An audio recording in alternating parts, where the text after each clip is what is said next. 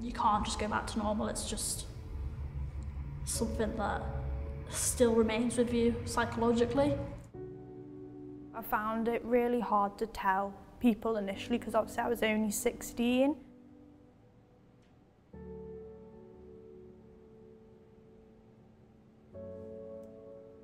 So in October 2018, I was diagnosed with brain cancer.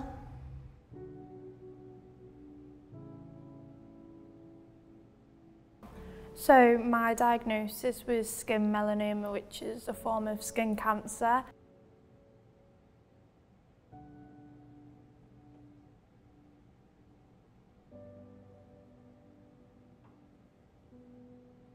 My name's Eleanor and I'm a third year media production student at Liverpool John Moores University. I hope to one day get my way into the industry, become a videographer. My name's Isabel. I'm 19 and hobbies wise I do makeup and I go to the gym. I like going on walks, not super far ones because I'm too lazy for that.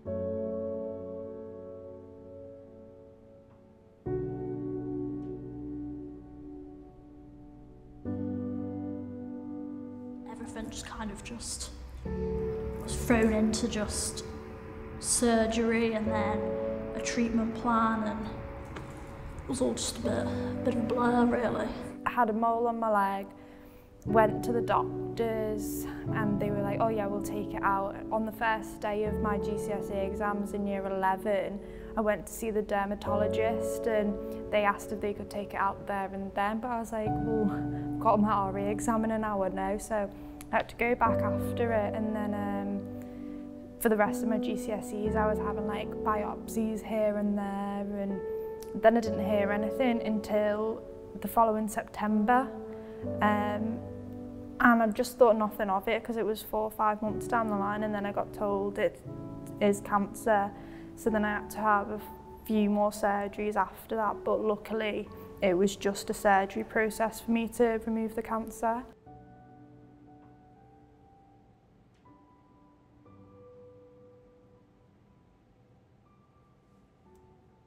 Well, I didn't deal well with it, to be perfectly honest. I still feel the effects of it now, both the physical effects of it and the mental effects of it. So really my experience was just it's quite traumatic, but I deal with it. Yeah. I found it really hard to tell people initially because obviously I was only 16. And most of my school friends were like not the best about it, but I really did find who my true friends were and like who actually cared, and a few of the people were ones that I hadn't expected to step up that did, which was nice in a way, and it was kind of bittersweet of losing friends, but obviously they weren't meant to be in my life. But I felt like it put a lot of strain on my family because they were worried about me, but I was worried about them worrying about me, and it just makes everything so complicated. Because I was at a point in my life as an 18-year-old, I saw all my friends finish their A-levels and leave home and go to uni and start that new chapter, whereas I was just sort of trapped in this bubble that you couldn't break until you were better as such. And that was quite difficult, watching everyone just move away and start those new adventures, and just kind of feeling like it wasn't there. It's not their fault, but it was kind of felt like I was being left behind. It's like really affected my mental health, so I'm on antidepressants and anti-anxieties because even like the little things after you've had that cancer diagnosis, even after you've got the all clear, it's like, oh, I've got a headache, what if it's this? Oh, I've got a sore foot, like, and you overthink everything medically, and you kind of start to imagine things going wrong, and it just creates like a world of anxiety, and you do feel down. Well, I do feel down on myself a lot about it.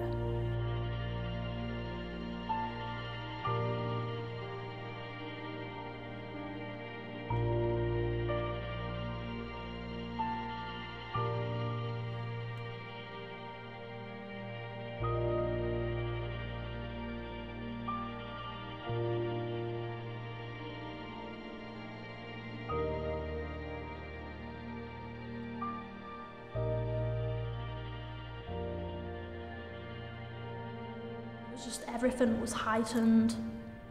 My worries, anxiety, sort of just feeling very isolated, really, going through that. But I did receive a lot of help, and my family and friends were so supportive, and I couldn't have asked for better people to help me get through that period of time. I used to wear a turban to hide that, and it was hard because all I wanted to do really was just look like everyone else and be able to just look like me. My thing after having cancer was I don't ever want to look ill. So I lost a lot of weight and I was pale, and so now for me, when someone comments on me being skinny, I hate it, because I'm like, yeah, I know I've been ill and I'm working on that, and it's like, literally I fake tan religiously because I never want to look ill. I received a great deal of support, which was just lovely, really. Teenage Cancer Trust, Frankie, one of the youth supporters, got me involved in a lot of group activities where I'd meet other people going through the same things, whether they had just finished treatment, whether they were still going through treatment, whatever stage they were at, they were supported and I was supported.